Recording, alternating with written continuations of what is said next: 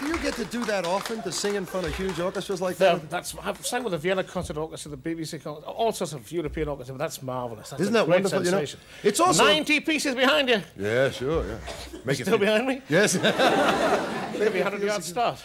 You, I was noticing while you were standing up there, you keep looking out, and a lot of people don't know how short-sighted you are. You really can't see very far, can you? No, I have to wear braille socks. No, I can't.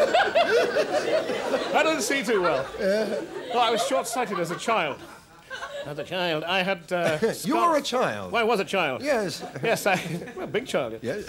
I'd scarlet fever when I was about 7, and my grandfather used to bring in books for me to read. He was a schoolmaster, and he brought in all of the Waverley novels by Sir Walter Scott. Tiny print, and I come out of hospital, I couldn't see anything. Is that right? If I get that Walter Scott, I'll kill him.